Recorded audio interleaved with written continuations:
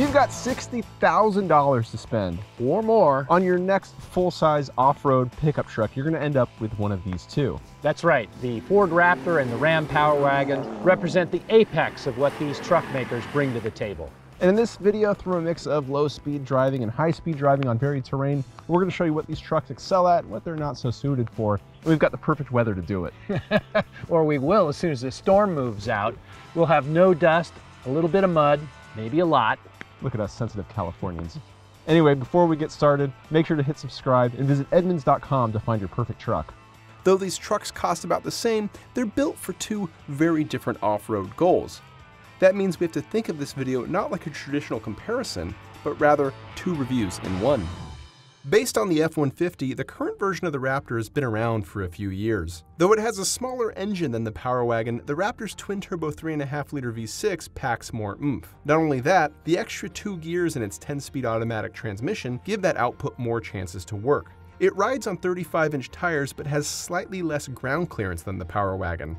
Where the Ram gets its approach angle from standing tall, the Raptor's comes from the construction of its front end. It's meant to clear berms and sand dunes. The interior features big controls that are well labeled and logically placed. Knobs are large and easy to reach. One of the best interior design features are the paddle shifters. They work as they would on any sports car because they allow good hand placement on the wheel and also good control of the transmission. It truly reflects the sport-forward design philosophy of this truck.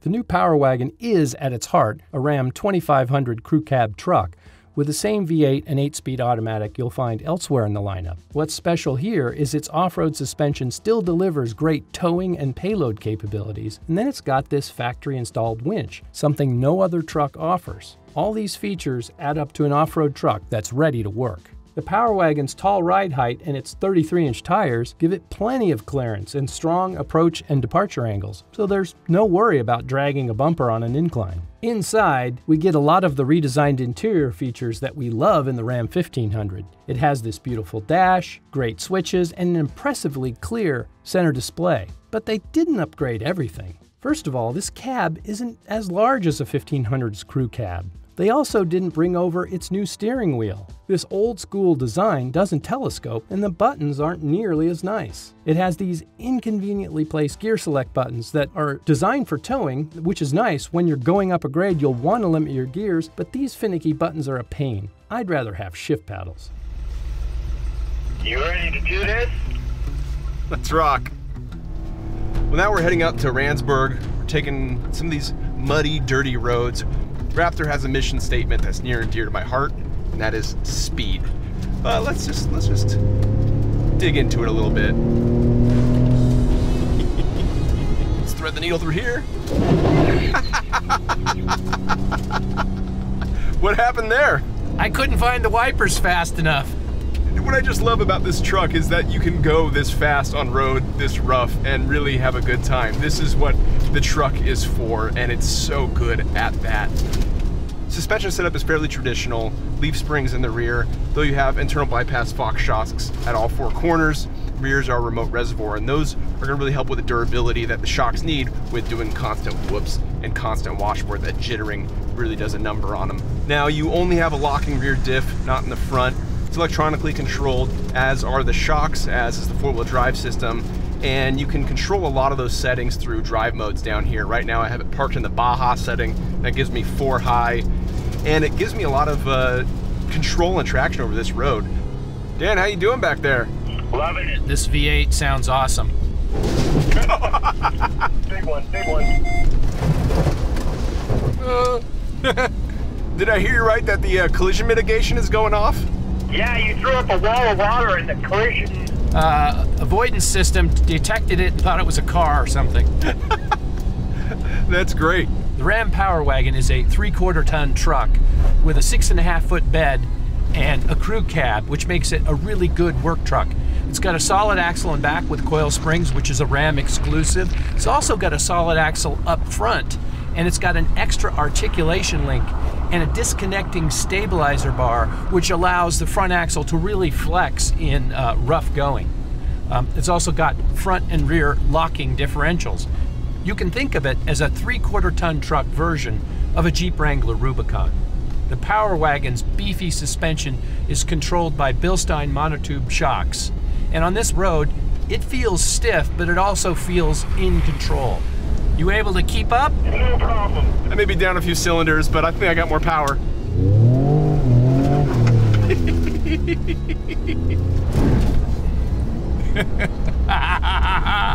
Here's another one if that wasn't enough.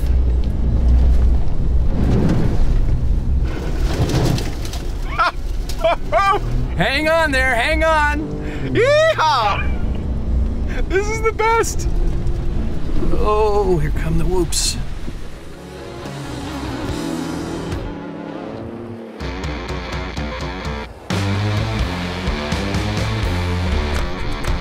Oh. Ow. That was painful. Oh man, this is something else. Woo-hoo-hoo! Big one, big one.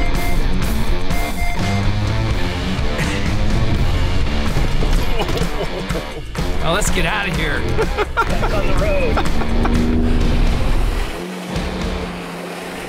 Hey, the whoops are over. Yay! Finally, I was getting beat up. The one thing this Raptor does well, it should be able to soak up this washboard. I'm not so sure about Dan back there in the Power Wagon though. Washboard roads. My favorite. Not. There's a car wash just ahead.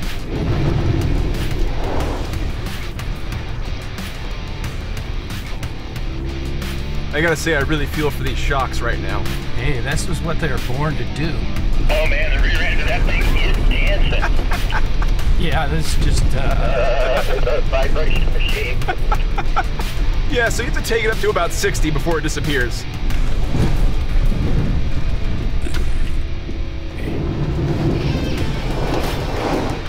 Now it's a deep one. I see a lot of wide open space in front of us. You think that lock and rear diff in that thing can let you have any fun? I'd like to find out. All right, and punch it. Oh, this is a big understeering. It feels like a donut, but I don't think it looks like a donut. It looks like a croissant or something.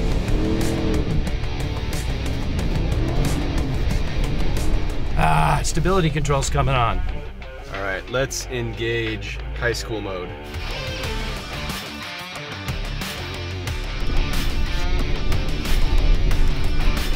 This is what this truck was made for right here.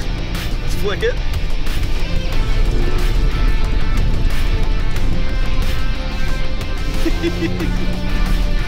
Oh, I miss high school. Truck stuff. I think the Raptor had the edge today. I wonder how it'll do on the trail in the morning.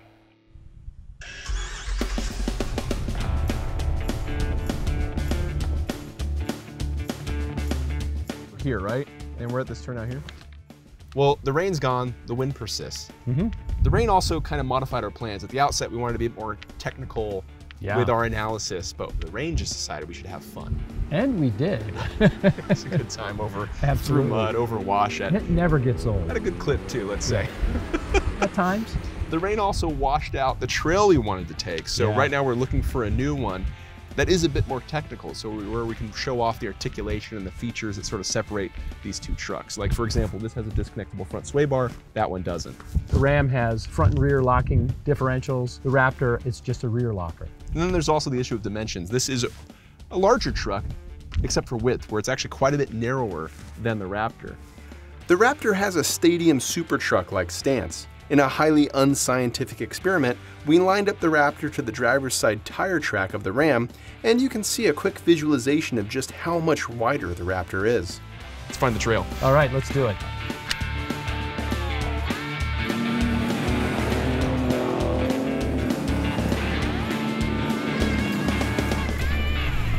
The Power Wagon's four-wheel drive system is really easy to engage using this lever. Once you're in four-wheel drive high, you can lock the rear differential by pressing this button here, and you can lock the front and rear together by pressing the button just above it. You can also disconnect the front stabilizer bar with a touch of a button to improve articulation in rocky terrain or to just improve ride comfort on uneven surfaces and washboard. For four-wheel drive, you have this dial here, and that gets you from 2 high to 4 all-wheel drive, which goes back and forth between 2 and 4-wheel drive. This truck only can lock the rear diff, and you do that by just tapping the center button of that dial. There is a trail control system. It's kind of like a low-speed off-road cruise control. You turn that on by pressing a button here next to the stability control. Now you do have a trailer backup control. Beneath that you have a trailer brake controller. It's nice that the Raptor comes with those features or offers them, but it certainly can't tow as much as the Power Wagon, but nor is it trying to do the same thing. That's okay. Why tow your toys to the off-road park when your towing vehicle is the toy?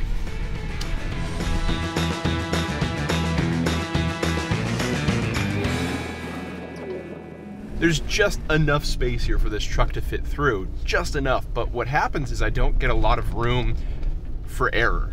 So if I'm coming around a corner and there's a big rock in the center, I gotta be very decisive about how I tackle it. Like this right here, I gotta try to squeeze between these two. And the tread width on this truck is just so much wider than that Ram. We're coming across rutted roads that don't really have like an even thing for us to climb up. You have to drive the truck straight up to it and then hit it with a tire and then just crawl over it. And that can exhibit, or at least show, how the clearances on these trucks work. Dan, how you feeling back there over those rocks? You know, if I take my time and pick a good line, it's not a problem. What do you mean? What do you mean take your time? I thought we were supposed to be going fast. Well, I'm doing that too, but every once in a while there's a rock. There's a lot of rocks that get exposed when the water runs through, and you know, they can take out your tire in a heartbeat. So you got to be really careful that you don't clip the edge and rip a gash in your sidewall. Probably gonna have to hit a little bit. No harm, no foul, right? That's what's nice about having a truck like this. You know, if you've got a lot of capability, we're not exceeding its limits or even reaching them. You know, this truck is really tall, certainly narrower than the Raptor. The widest point, though, is these mirrors. These mirrors are made for towing, and they stick way, way out. But I can press this button here if I have a tight squeeze and gain myself a foot of clearance at least just by doing that. Visibility is not too bad over the hood because Ram's signature styling has the hood dipped down over low-mounted headlights, and that actually increases my sight lines when I'm trying to see the corners and pick my way through the rocks like I am right now. The Raptor's visibility is pretty strong, you know, when you're on this flat surface like this. These shocks are doing a good job of keeping this thing composed over ruts. This truck still bounces around a lot, but I'll say I've never felt like I've had an issue trying to control the truck. I just gotta say too, these seats are really comfortable. Hey, straightaway. That's what I want to be doing. I want to be hauling through this wash. Let's go faster, Dan. Come on, let's go. Yeah, that is kind of a sporty truck. I mean, that's the difference. You know, this thing's built to work, that one's built to play. Nice little water crossing here. See if we drag our tails as we go through. I'm worried about that exhaust tip. You're good, you're good. Yeah.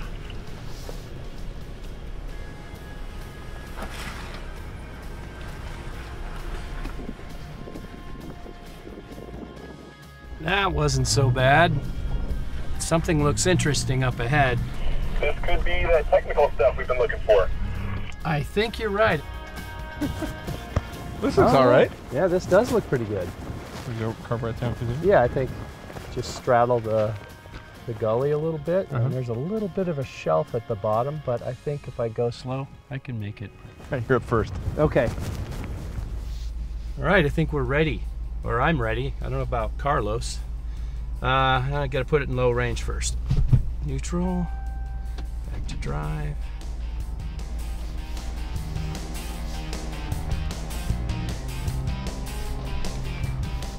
Pretty easy to control speed here, but I sure don't want to drop off this ledge up here and smack something too hard. Slow and steady, low, low. There's this ledge. Ease it over. Ah, good. Didn't hit anything. or nothing hit me. Piece of cake. Absolutely. And now it's your turn. All right, let's put it in neutral. Engage 4 low. I'm actually gonna use the front-facing camera here too to find my way down the hill. Now's the time where my ideal seat position, which is super low, is not too ideal. No problems. Piece of cake. I thought this was supposed to be hard. Well, that didn't look like a thing. That wasn't a thing. It wasn't a thing? Like you say in grade school, that was a pizza cake. I know how to make it a thing. Yeah, how's that? We go back up. We work against gravity rather than with it. All right. I go first. Yeah, that's what I was saying. All right, this was a piece of cake coming down. Let's see about the way up. Got it in first gear, still 4 low. Just gonna coat this ledge here. Smooth, consistent throttle. A little bit of left. Let's put the camera facing forward too, why not? Probably be good.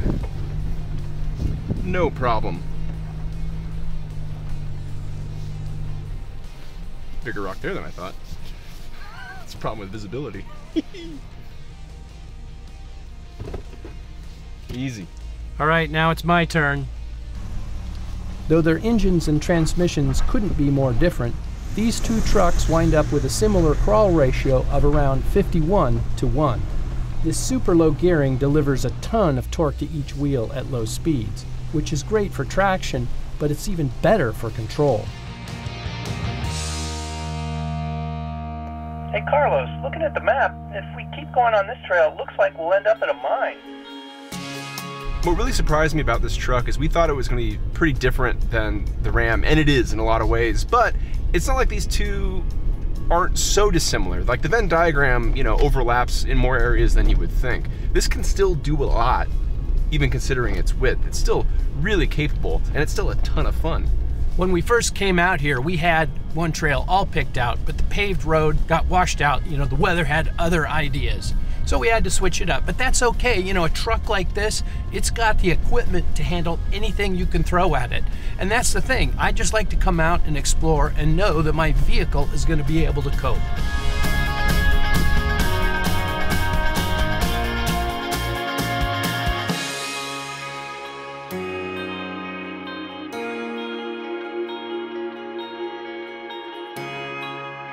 Well, the weather prevented us from doing the trail that we wanted to do, but we still had a good time. Yeah, we found some pretty cool stuff out there. And we got to test some of the limits of these trucks, like the articulation, how wide they are in some areas.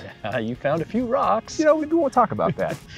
Tell me about the Power Wagon, though. You know, I thought it was going to be big and ungainly, but it's actually a lot more maneuverable than it looks like it would be. And it's got, you know, the credentials underneath. The Raptor, on the other hand, that thing's more like a sports car or pickup truck. It's been like that for a long time. Yeah, it begs to be driven wide open. Yeah, the Ram, you know, it feels more like a work truck. The solid front axle that's so great out here, you know, just doesn't feel so great on the freeway. And the steering that goes along with it, it's a little bit wooden. Yeah, and then on the Raptor's downsides, payload's pretty low. Yeah, I mean, the Ram Power Wagon, I mean, it's still a 2500 truck, so it can do a lot of work. But overall, these are still some super rad trucks. Both of these trucks are equally capable over most terrain. So who's the winner? Well, that depends on the kind of off-roading you want to do. If you want to go fast, really fast, over dunes or through the wash, the Raptor can't be beat. If you're looking for more of a work-oriented rig, one that can confidently tow or crawl through unfamiliar terrain, then you'll find nothing better than the Power Wagon.